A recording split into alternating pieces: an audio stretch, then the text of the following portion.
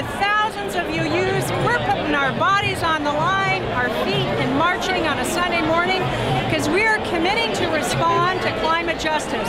I work for the Unitarian Universalist Service Committee. We're so excited to be co-sponsors of this really exciting initiative.